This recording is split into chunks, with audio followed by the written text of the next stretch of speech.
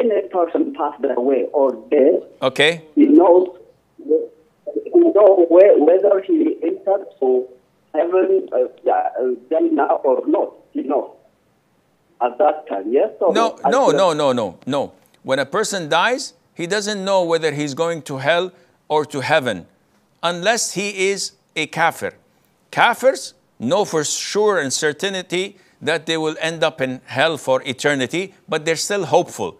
They're still wishful that, okay, all this torment, all this punishment in the grave is going to end and maybe we have a chance. But they know that this is where they're headed because they did not anticipate this. Believers are hopeful, but they don't know whether they will be thrown in hell for a number of years to cleanse them from their sins or not. But they're hopeful that, alhamdulillah, we've seen goodness. We've answered the 3 questions. You know, each and every one of us will be asked 3 questions in the grave.